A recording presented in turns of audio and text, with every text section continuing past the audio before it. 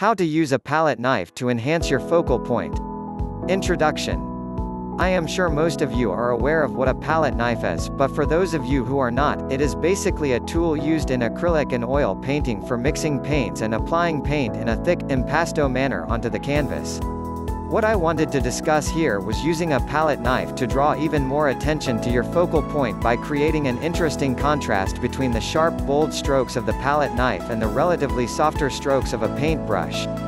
When beginner painters become aware of the fantastic painting properties of the palette knife, they will often launch into an impasto painting frenzy on the canvas, completely ignoring the brush altogether. Whilst this can be a great and extremely satisfying way of painting, the palette knife in my opinion is much more effective when used selectively in combination with the paintbrush. Use your palette knife to create contrast. As I always like to say, contrast is everything in painting.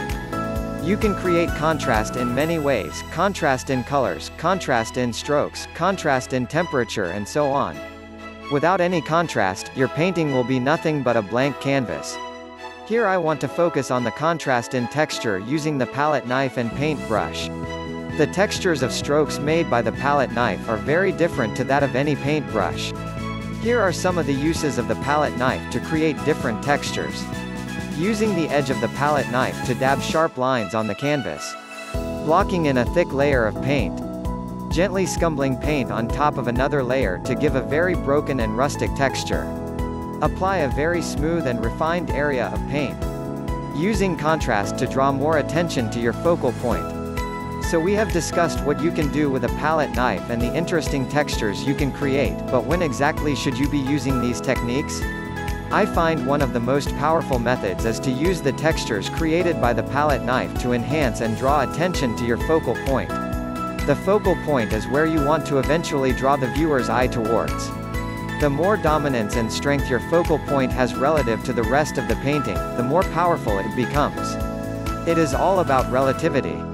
Sure, the palette knife can create bold and powerful textures, however, if you have used the same techniques for the rest of your painting, then your focal point will have no strength. So the key is to contrast the bold and dominant strokes of the palette knife against soft, less defined strokes of the paintbrush. Have you ever focused on the background areas of some of the master paintings and noticed there is really not much detail at all? Oftentimes there is nothing more than some seemingly random strokes of color. The reason for this is the artist does not want you to focus on this area. But this does not mean the area has no purpose. Its purpose is to accentuate the focal point, which is an extremely important part to play. Some practical examples. Let's take a look at some practical examples of the palette knife in action. Ken Knight. Ken Knight is an Australian impressionist painter who makes use of very large brushes and palette knives and paints in a very fast manner.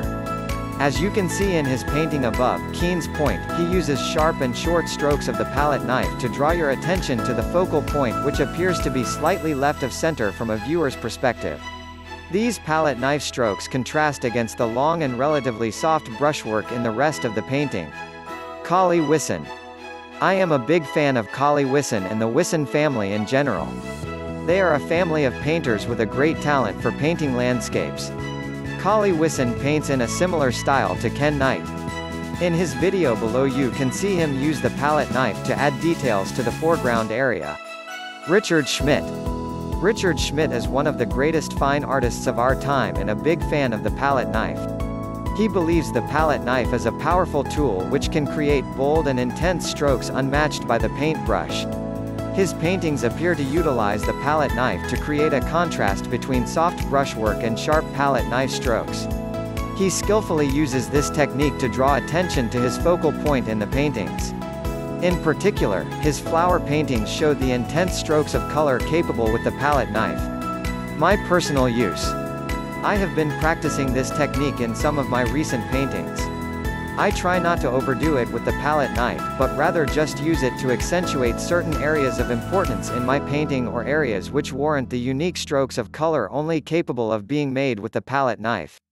In my Sydney Waters painting I use the palette knife for the areas around the edge of the nearest land, my focal point.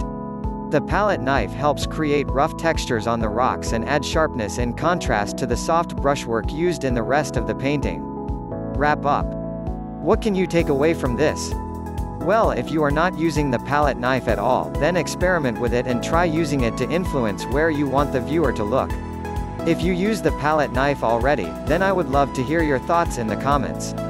Do you use it throughout the whole painting or just in certain situations to complement the rest of the painting? Thank you for feeling our sharing.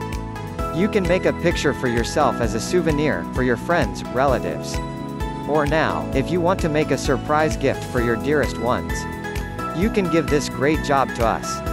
Please send us your most favorite photo and we will choose the best artists to convert into a work of art by hand painting. Your loved one will certainly be very happy to have this meaningful gift. Right now click on the link below the description. And enjoy! If you enjoyed this video, please like and subscribe for more or share to help more people. Thank you so much. I attached link below description. Access now and follow it. Thank you.